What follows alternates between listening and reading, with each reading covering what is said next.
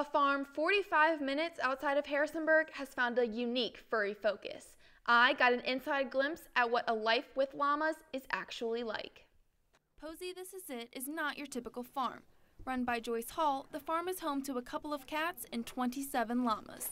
Duet and Cinnamon Bear and Star. The first llamas arrived on the property in 1994, and it has been a llama farm ever since. Diagonal and Cocoa Puff. They were both women and they were pregnant. Joyce and her daughter Jamie have dedicated their lives to llamas. Many of the llamas on the farm were rescued from other homes. Now they are used to help others in need.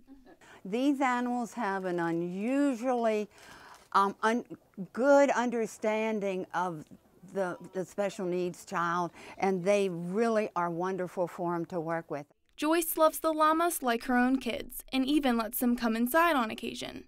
Duet comes down for her morning breakfast in the house. While tending to 27 llamas seems daunting, Joyce doesn't see it as a task. I just love what I do. I love sharing with people the animals and farm life, and this is my thing. Joyce at Posey This Is It Llama Farm welcomes anyone with a bag of apples or handful of carrots. And the llamas wouldn't mind either.